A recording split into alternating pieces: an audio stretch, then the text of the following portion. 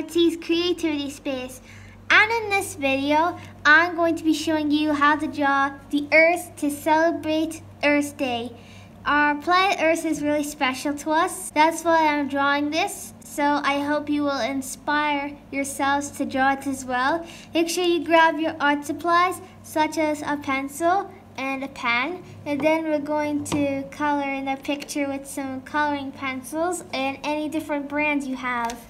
So I hope you're going to follow along with me, and I hope you enjoy this tutorial today. So without being said, let's get this tutorial started right away.